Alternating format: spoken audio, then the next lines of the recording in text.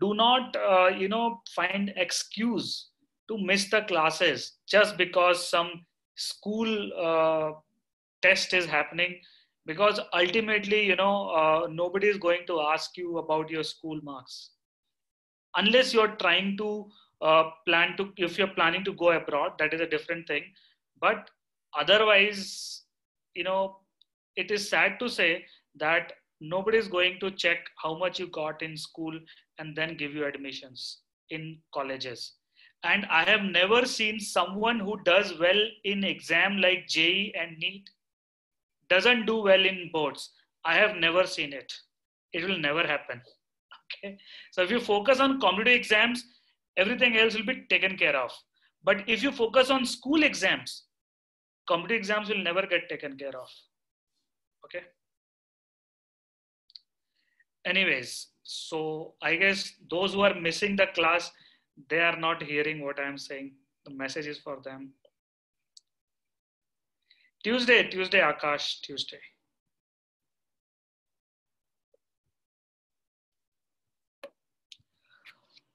All right, guys. I hope all of you have seen your seniors' results. Have you all seen it? Those results were out of only 50 kids we had. 50 kids who clear class 12th. Alan, Fitji and Akash, they have lakhs and lakhs of kids all over India who pass out every year. So of course, absolute results, if you see, they will have better ranks. But if you see number of students, what we have, out of that, what we have got, so your seniors have done really well. Okay, with school and all, they have, the best part is what? They have done it with the school. Their results was better than Allen integrated results. Okay, so it can be done with these schools. Do not keep that in your mind that those who have done integrated course, they have more chance and all that. That's all nonsense. It doesn't matter. If you keep the quality and focus on the proper way of preparing, you are going to do better.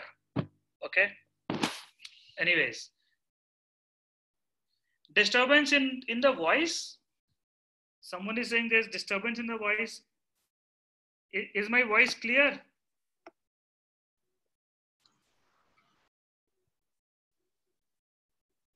Now it is fine. Some buzzing sound. Okay.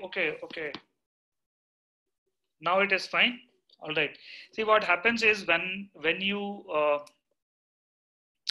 keep many electronics equipments together, they start resonating. So the disturbance comes. Anyways. All right, guys. So let us start this topic, long pending topic, which I guess was done in, is it done thermal physics? Thermodynamics, I think, is done in HSR, and in YPR also they have started. Am I correct?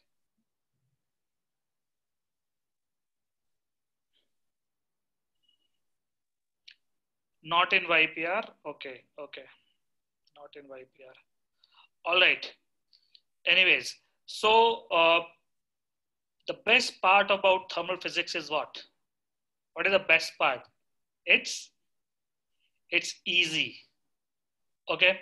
After learning mechanics, once you see thermodynamics, thermal properties of matter, you will embrace it from both hands. You'll be like, oh, here is this thing which I can rely on. Okay. In fact, when I was a student and I had to prepare for the competitive exams, then, I have spent a lot of time preparing for the mechanics and other mechanics related topics. But I have scored the most in topics like thermal physics, electrostatics, magnetism. Okay. These sections of physics, they will save you in the tough times. Okay. So this is a very, very important section and a very good section for you to score. All right.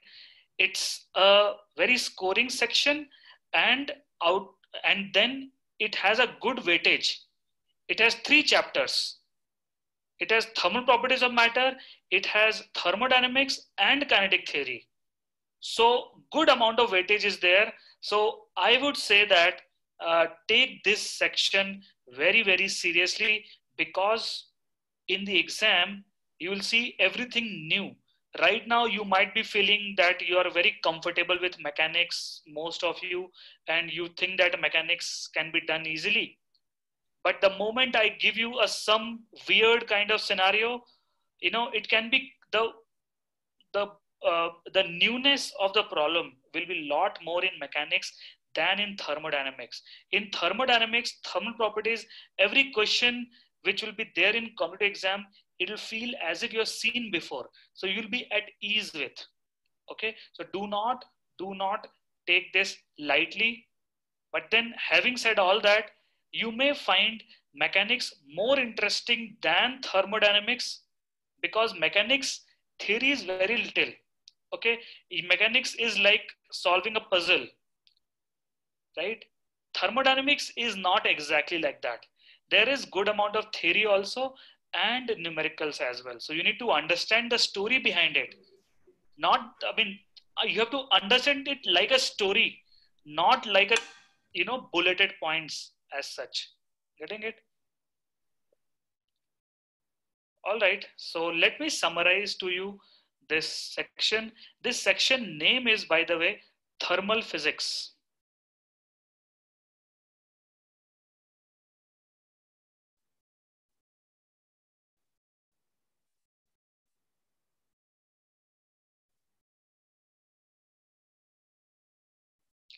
Thermal physics is a part of physics that deals with heat, temperature, and its phenomena. Okay, very simple. We have never considered anything happening because of temperature till now. We have never considered heat energy. We always considered potential energy and kinetic energy because they were mechanical energies. Now is a time to get into the aspects of heat. Okay. So,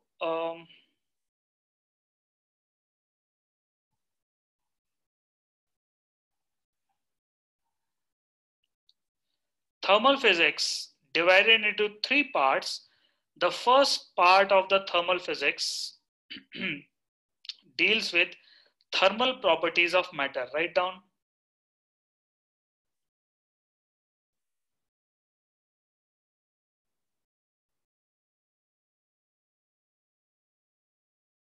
Thermal properties of matter, and probably the biggest chapter of all three.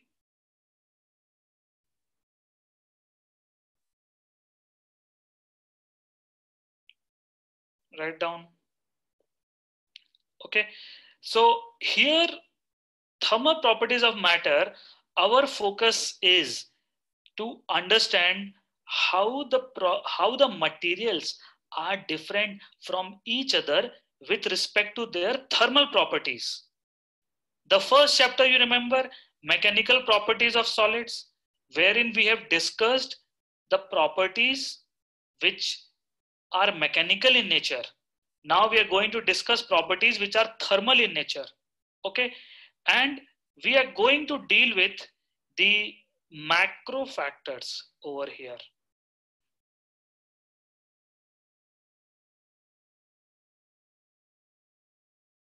What does it mean? I do not care what is happening at the molecular level. When I am giving heat, I'm not going to check what happens to the molecule. It starts vibrating more. All that I'm not going to check. I'm going to only check that what happens to the material as a whole. Okay, what will happen at the boundaries of the material? Through the boundaries, heat will come from the surrounding or heat will go to the surrounding. Through the boundaries, work is done on the system or by the system. All that, basically I want to highlight here that we are not getting into the molecular level, only the macro factors. Fine. Then the next chapter is thermodynamics.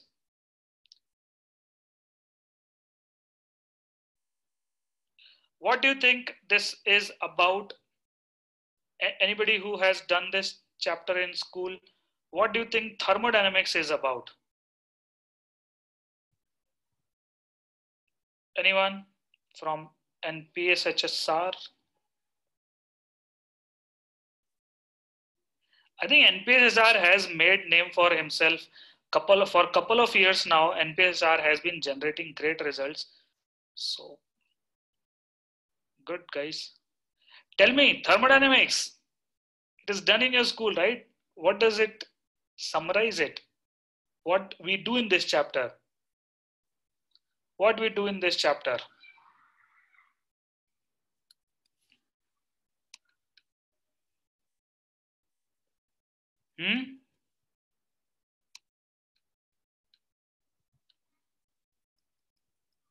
Relation between heat and the other form of the energy. Okay. What else? What do you think, Nikhil? Karthik, Kaushik, what do you think? Aditya? Swaraj? How temperature will flow? Okay.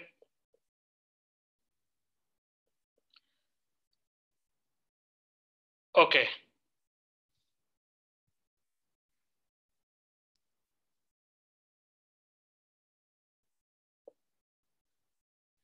All right. Thermodynamics, guys, the thermal properties of matter. Listen here. The first chapter will tell you what are the properties of the matter. What are the properties of all the matters which are thermal in nature. Second chapter will tell you how to use this property. How to use this property and get some work done. First chapter tells you property. Second chapter tells you how to use this. Okay, so thermodynamics is about converting heat into work.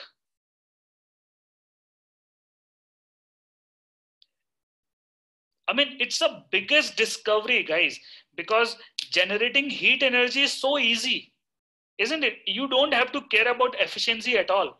I mean, until you are burning the petrol and diesel, which is costly.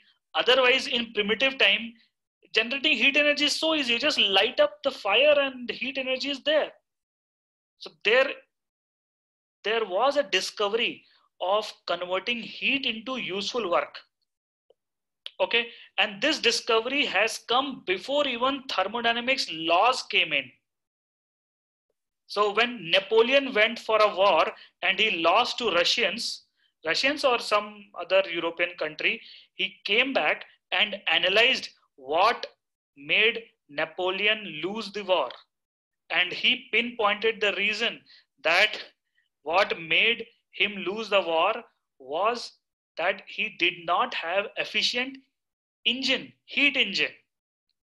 So he had asked people to formulate it, get the most efficient heat engine. He has declared, he has in a way told everyone that all the future wars will be won by that country which has most efficient heat engine. So Carnot came in with the Carnot cycle, all those things happened during those times. So converting heat into work was happening before even people knew about the laws of thermodynamics. But then laws of thermodynamics came in, and from that point onwards, you can actually, do it in a more aware manner.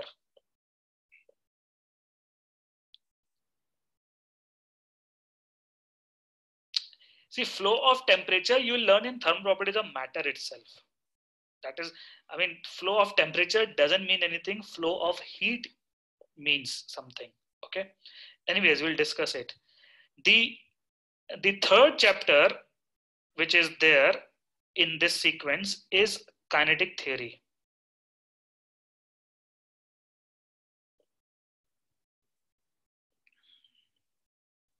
Whose kinetic theory?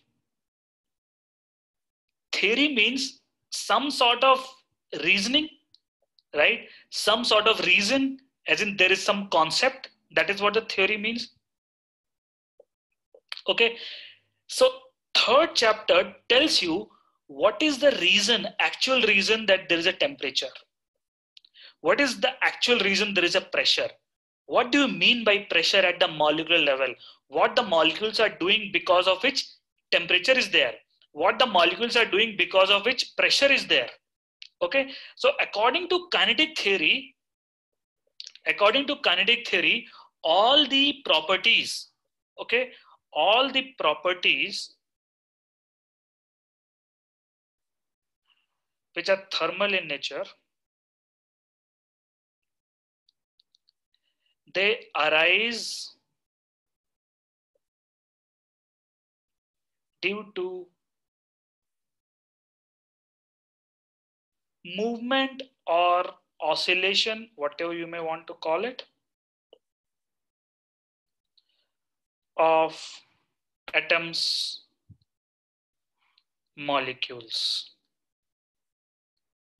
Okay, so in third chapter, we are going to understand what actually happens at the molecular level, get deeper insights into it, and understand pressure, temperature, and many other things.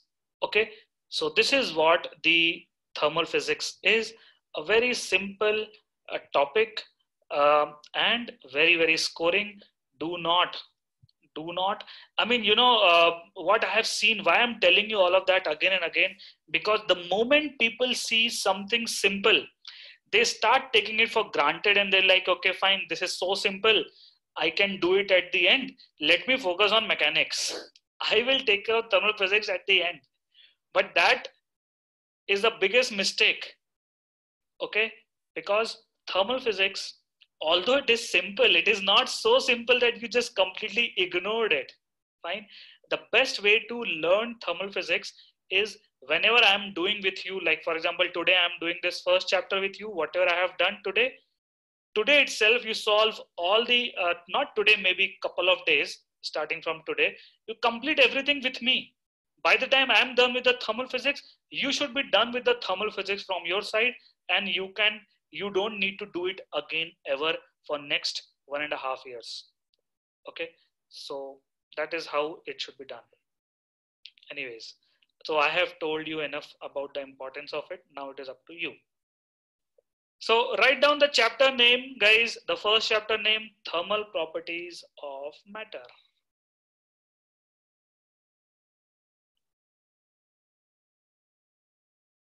Thermal properties of matter. Can you tell me, with respect to the mechanical properties, you have two chapters, mechanical properties of solids and mechanical properties of fluids. Why you have a single chapter for all the matters when it comes to thermal properties? Quickly tell me.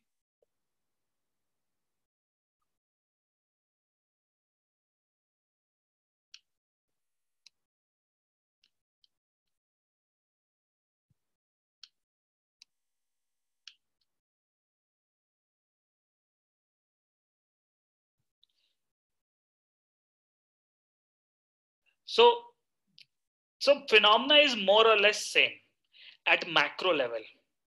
Okay, at macro level, the concept behind the properties which are shown, the concept is same. Okay, so that is the reason why you have a single chapter.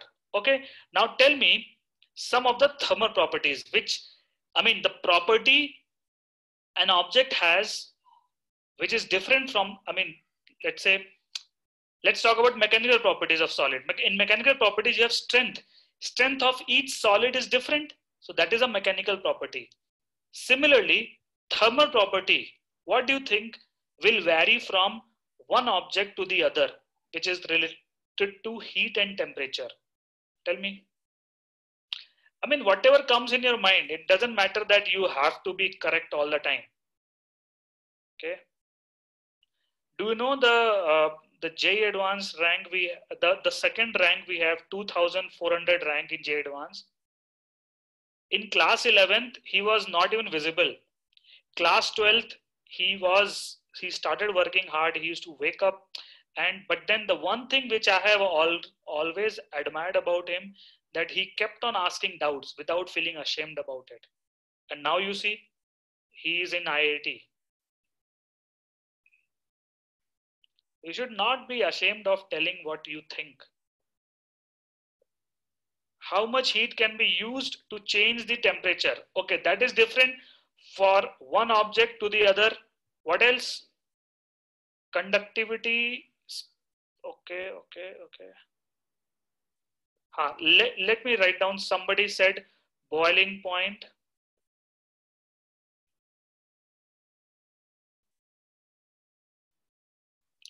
Boiling point, of course, different for different this thing. Then somebody said, what is that? Conductivity. Thermal conductivity, isn't it? Makes sense. As in, how fast copper conducts heat will be different from how fast a wood conducts heat. Okay. Now, the amount of heat required to raise the temperature, this will be different for different objects. That is also a property. Okay, that is this thing is basically heat capacity. How much capacity you have to take the heat without increasing the temperature. Okay, radiation also somebody said. Radiation. Okay, what else?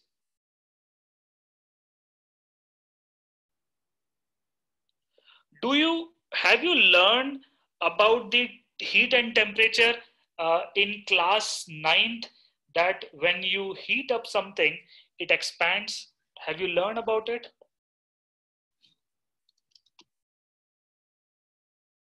Right? So expansion, so thermal expansion.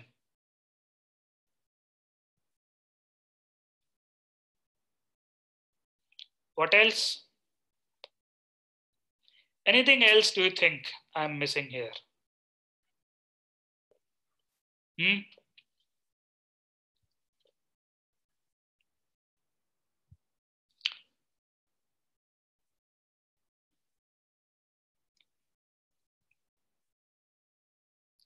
No, not that. Thermal stress, it'll get developed because of the expansion property. No. That's it. Melting point. Okay. Melting point is different for different objects. Then you have you heard of convection?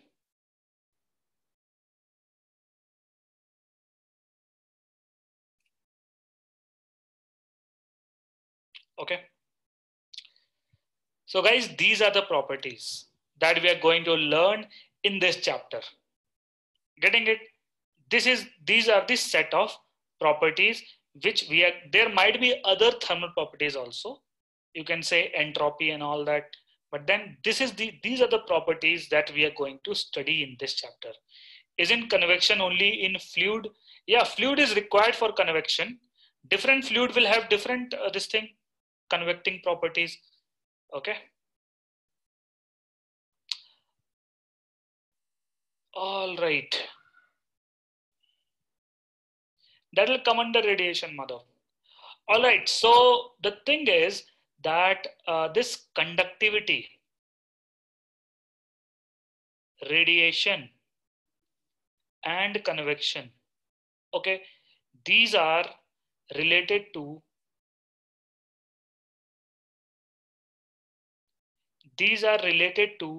heat transfer.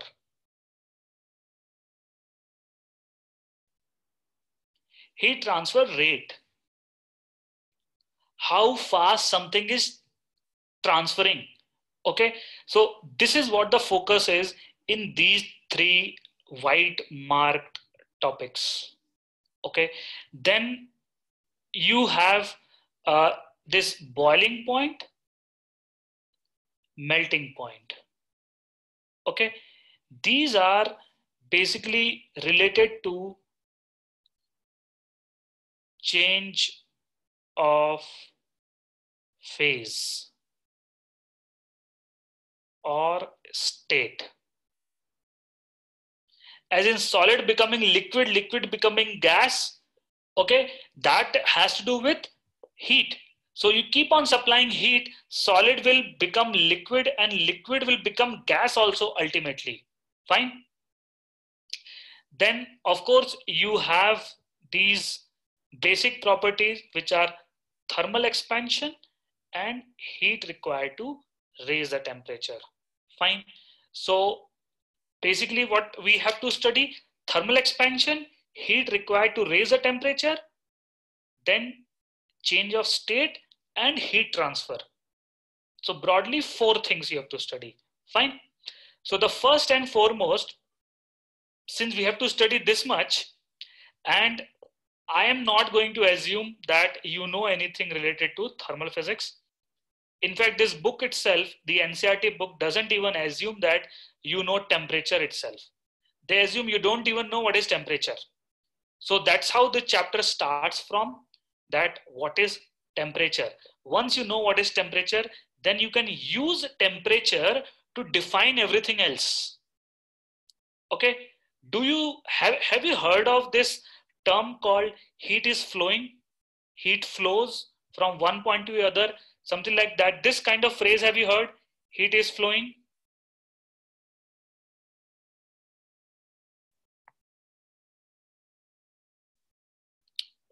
Right? Heat flows from hot body to cold body, that you have heard about.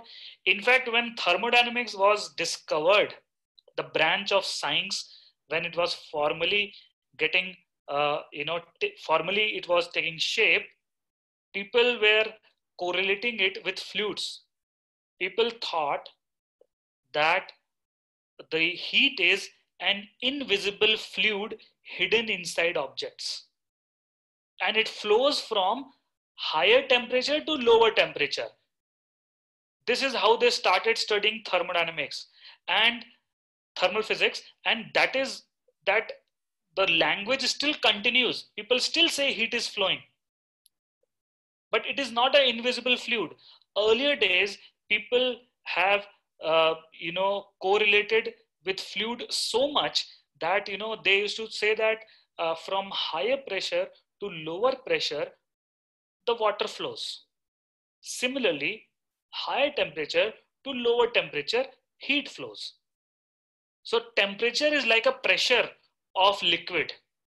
So temperature difference is required for heat to flow. Pressure difference is required to water to flow.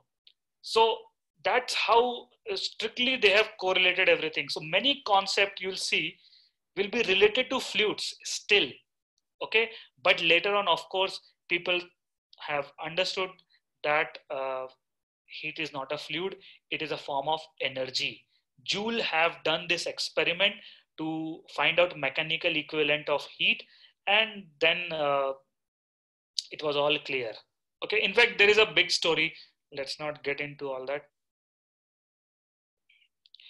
Anyways, so talking about the temperature, we need to first discuss what it is. And once you learn what it is in physics, you need to also learn how to put a number to it, how to quantify it. Just knowing what is mass is not enough. You should know what does it mean. 5 kg means what? 10 kg means what? You need to put a number, right? Similarly, temperature. Write down.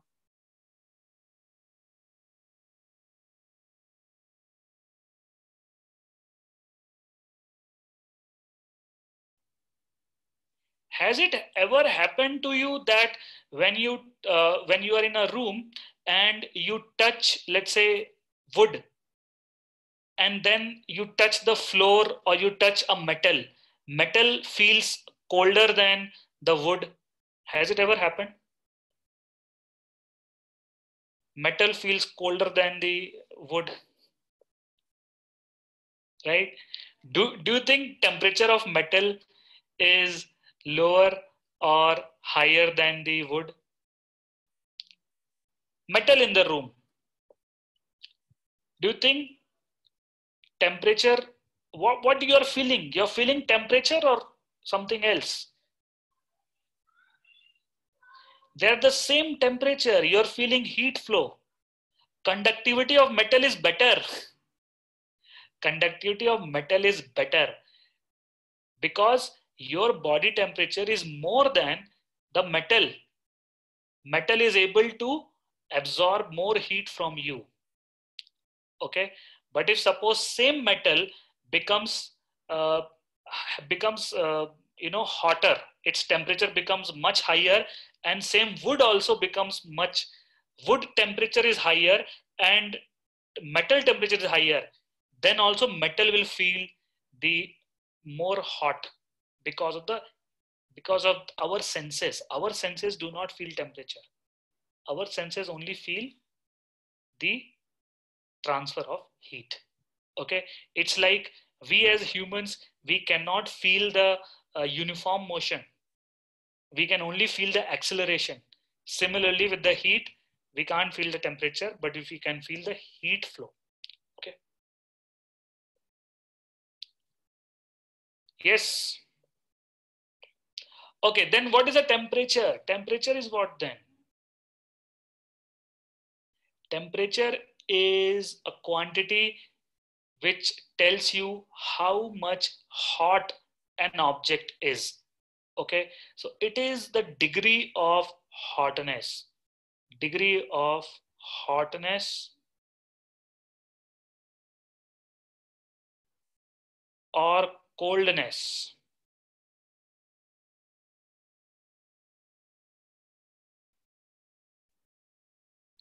A body has.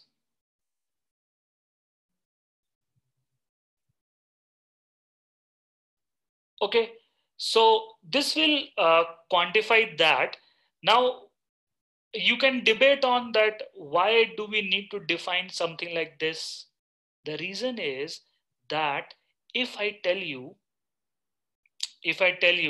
that there is an object here which is, let's say, which is minus 50 degrees Celsius.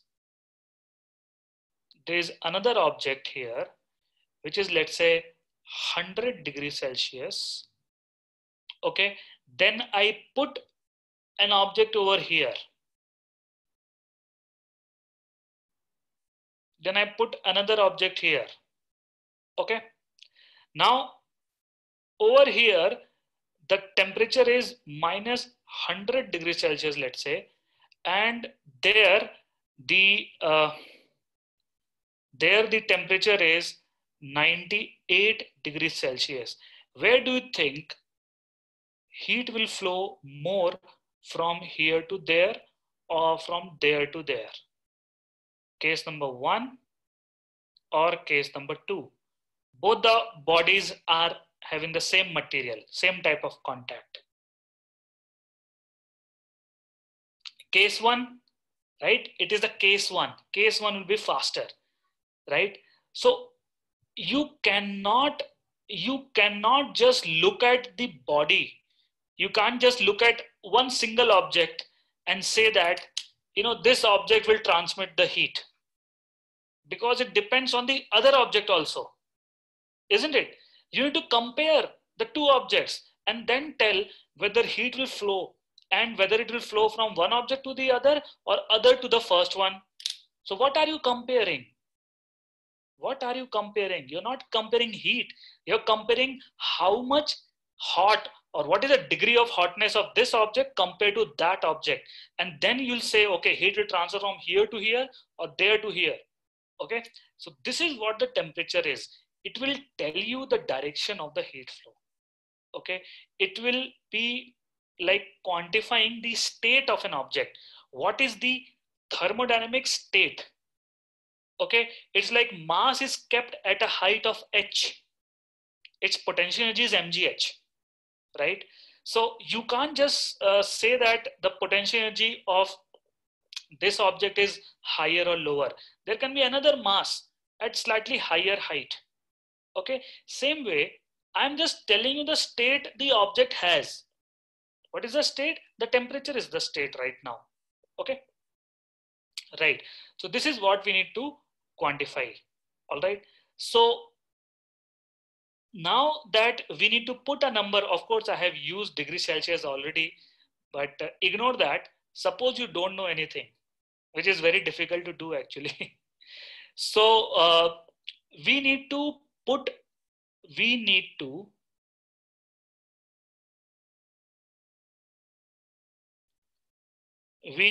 devise a scale to measure the temperature. Okay. Now, do you remember when we have to devise a scale to measure the length itself? What we have to define? We have to define what is 1 meter. Do you remember? Do you remember we had defined what is 1 meter? Then it was clear what is 5 meter, what is 10 meter, what is 6 meters. Do you remember or not?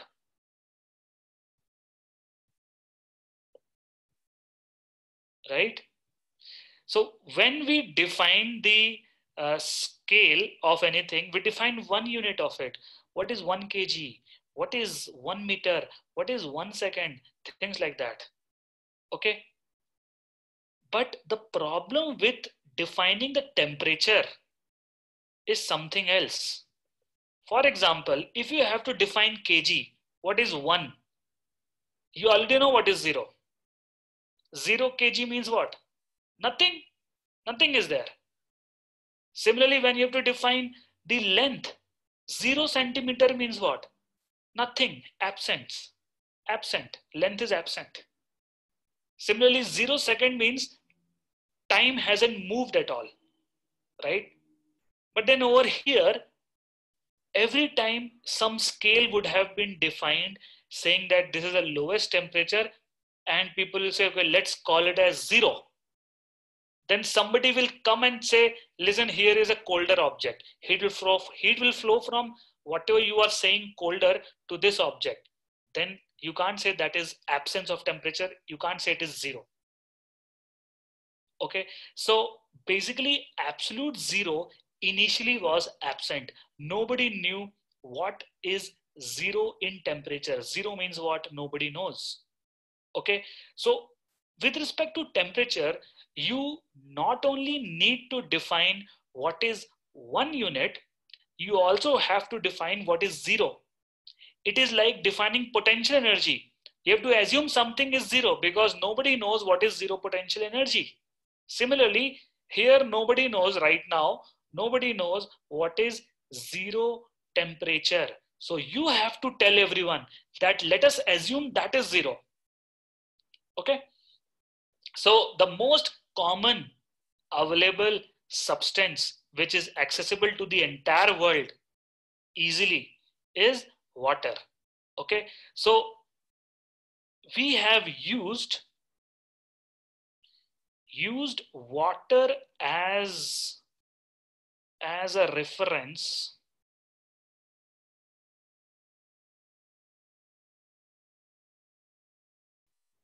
to create a scale. Okay, and we have to define two things, right? Unit and 0. So water has a very well-defined freezing point and a well-defined boiling point. So freezing point, I'll say 0. You could have said boiling point is 1, but then you knew that between freezing point and boiling point, there's a big difference. It takes some time. So why not assume boiling point to be 100 and say that between freezing point and boiling point, there are 100 equal steps. So that is also fine, right? So we have used water at the atmospheric temperature. We say that the freezing point, write down, this is a degree Celsius scale. The freezing point was assumed to be 0 degrees Celsius, guys. Okay. And the boiling point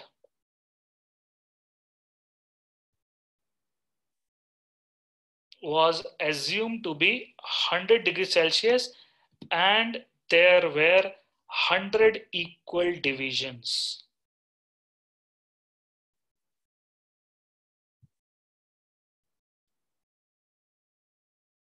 100 equal divisions. Fine. So this is with respect to the Celsius scale. This is called Celsius scale. And It is a relative scale because everything is measured with respect to water. So it is called relative scale. And every relative scale has this degree Celsius, degree Fahrenheit. So this is just a notion that if it is a relative scale, we'll put a degree over there. Okay. Now, people were not talking during those times. There was no mobile phone, there was no television, nothing. In fact, there was no transport system like aircraft and everything, not very easily accessible. So one part of the world, people might be doing something. The other part of the world, people might be doing something else.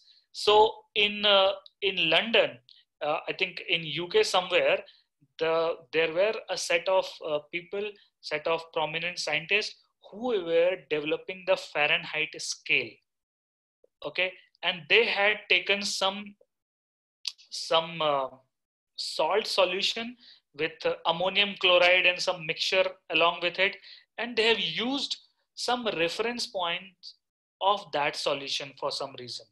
Okay, so we will not get into the details of what exactly that solution is, but what I can do here, I can tell you that with respect to the Fahrenheit scale, write down this Fahrenheit scale. Fahrenheit scale.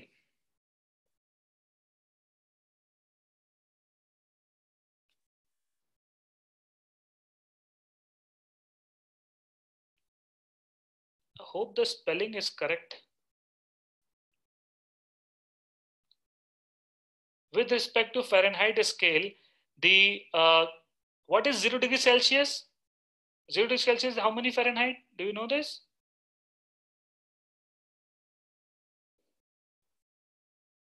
32 degree Fahrenheit. Leave the point. And 100 degrees Celsius is how many Fahrenheit? 212 degree Fahrenheit. Okay. Fine. 212, Charan, not that. Fahrenheit has HFA, is it? Okay. Anyways, so you can see between 32 and 212, how many divisions are there? How many divisions are there between them? 180? 180 divisions. And between 0 and 100, there are 100 divisions. So one division of 0 degree Celsius, one division of Celsius is not same as one division of the Fahrenheit. But both are linear scales. 180 equal divisions that side, 100 equal divisions that side. So if you plot a graph between Celsius and Fahrenheit, what kind of graph you will get? What kind of graph you will get?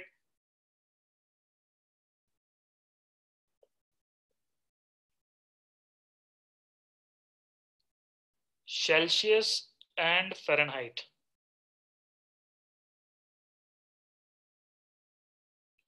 Straight line, all of you agree? Okay, take Fahrenheit on the y-axis. That's how I guess in your textbook it is. Take the Fahrenheit on the y-axis, Celsius on the x-axis. Straight line you'll get. So can you plot that straight line? All of you plot that straight line, everyone.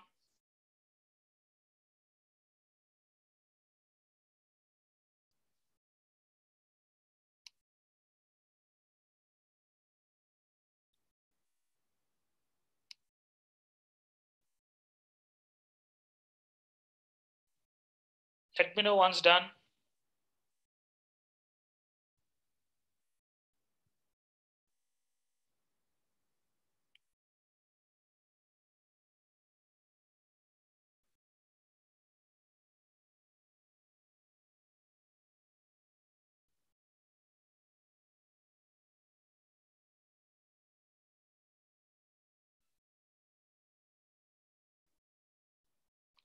Done. When Celsius is 0, Fahrenheit will be 32. So this point is 0, 32. and there will be another point over here which will be 100 comma 212, isn't it? And you will get a line like that. Can I extend this line like that? Can I do that? Everyone, can I extend this line till eternity?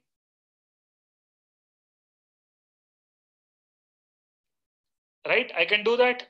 Okay, now what is the basic property of a straight line?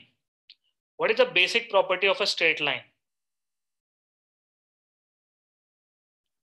In coordinate geometry, you have learned the property of a straight line. The slope is same. Slope is same everywhere. Okay, so to find out the slope, you need 2 points. Okay, you can say this is this is point 1, point A, point B, and take a random point over here, which is, you can say it is C comma F. C comma F is like a variable point. All right, this is point number P. Okay, so between A and B, you find out the slope, and between A and P, you find out the slope and equate it.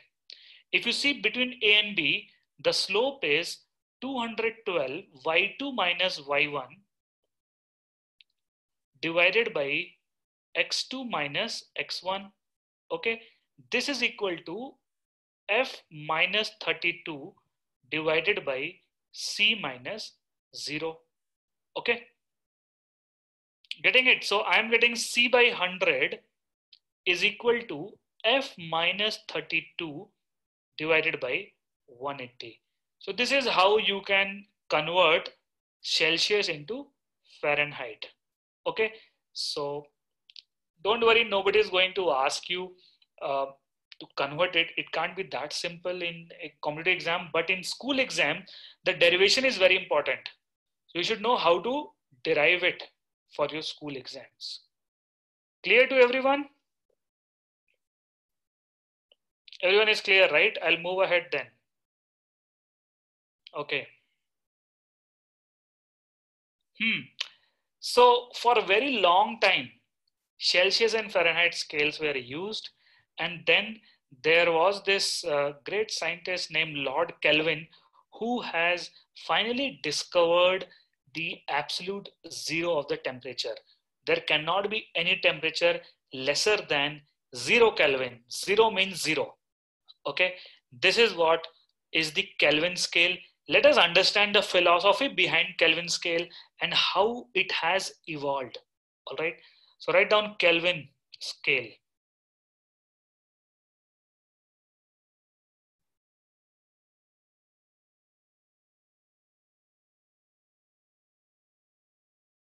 So like I said, Kelvin scale doesn't uses anything as a reference.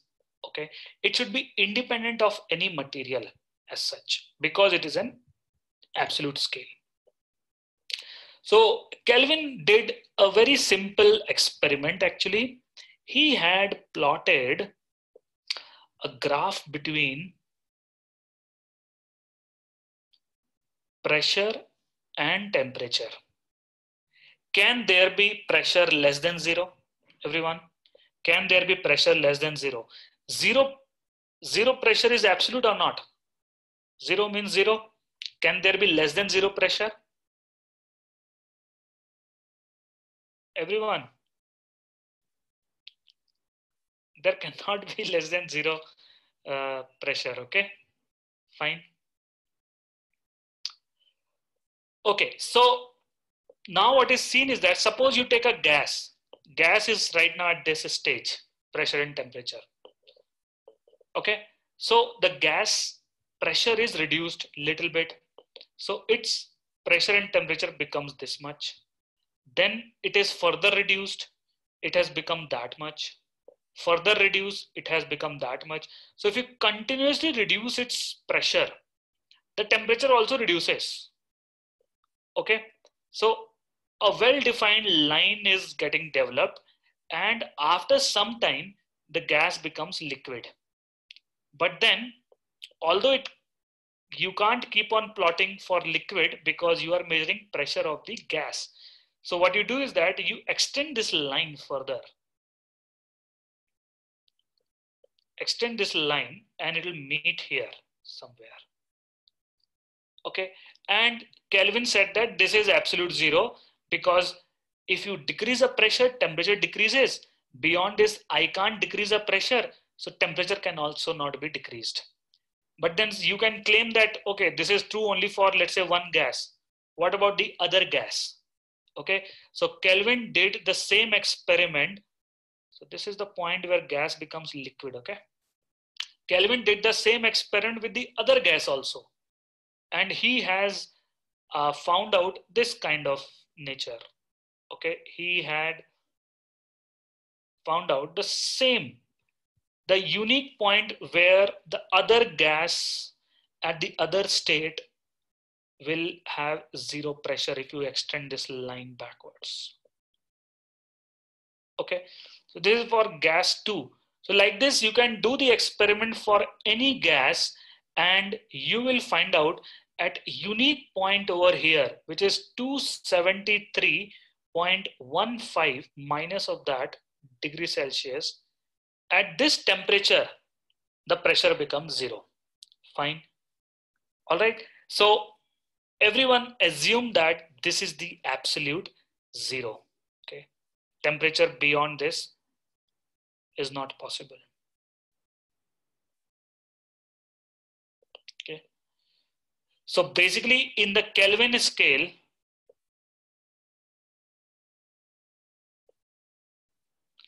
minus 273.15 degrees Celsius is equal to 0 Kelvin.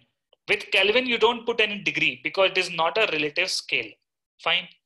And then everybody has accepted the SI unit of the temperature is K, Kelvin. Okay. Yes, Shashwat. Okay. So tell me, if you have a temperature in degrees Celsius, what you should do to convert it into Kelvin? Suppose you have 27 degrees Celsius. I think you already know all of these very, very basic things. If you have 27 degrees Celsius, what you do is that you need to add 273.15 to it. But we ignore 0.15, okay? Because, you know, we don't like fractions. So what you do is that you add 273 to it. And you can say this is 300 Kelvin. Okay.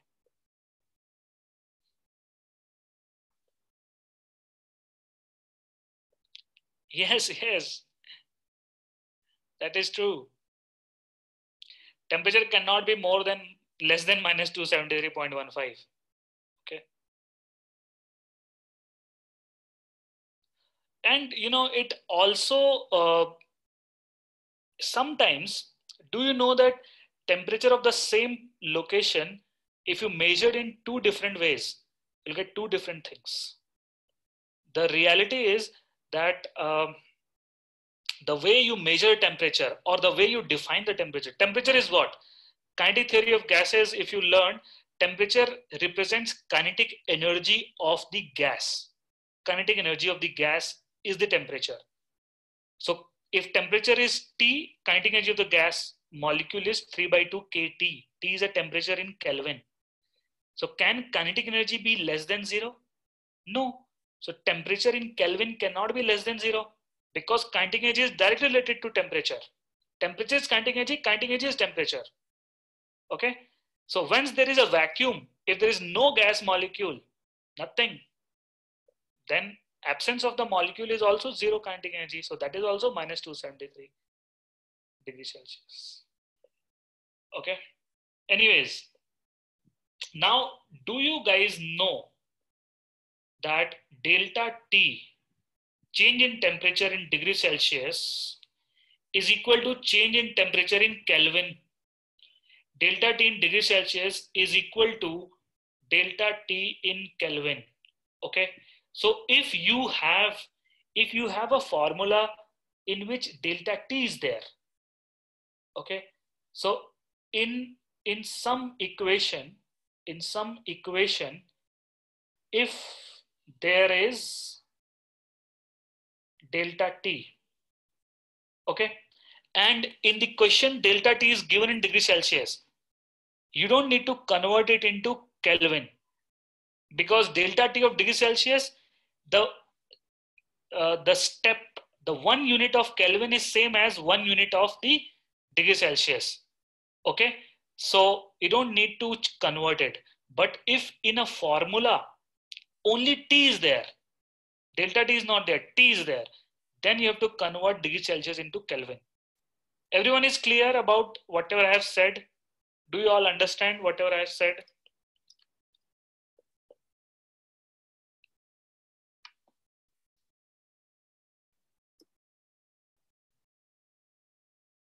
Okay, correct. Yeah, I said that delta T of degree Celsius is same as delta T of the Kelvin. Delta T. So from freezing point to boiling point, change in temperature is 100 degrees Celsius. Change in temperature is also 100 Kelvin. From 273, it has gone to 373. So change is 100. That's what I said. All right, so now we have defined the temperature. What is the temperature? Now we can use a temperature to understand the properties of the material or the matter. Okay, so the first property, wait a second.